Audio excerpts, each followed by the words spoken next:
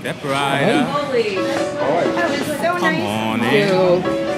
Sleep. If you'd like to take the grand tour of the lonely Didn't make me. I'm glad you're still hanging around. So am I. My dad was at Maine Med for quite a few months.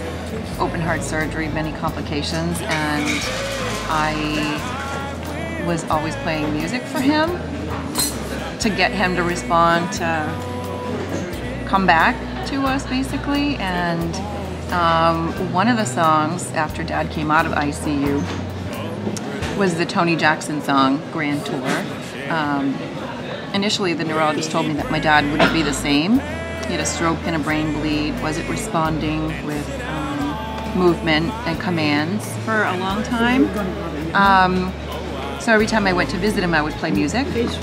And when that Tony Jackson song came out, I played it for my dad, and he would remember, hey, what's that Jackson guy's name? That sounds like George Jones. So I would play it every time I saw him. Sometimes I couldn't even sit down and take my jacket off because he was asking me to play it as soon as I walked through the door. straight ahead. That's the My dad had heart surgery last year, so I could identify with what that feels like, and just happy to know that somebody used my music to help them get them through it. So it's just kind of very special, and I felt like it's something I had to do. See her picture on the table. Don't it look like she'd be able just to touch me and say good morning? Oh my God, that was really, really cool. I thought, yeah.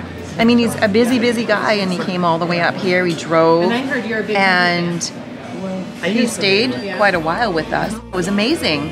He's a very down-to-earth guy. Yeah, very, very sweet of him to drop what he's doing and come all the way up here to meet my dad and us. So yeah, really grateful. And as you leave, you'll see the nursery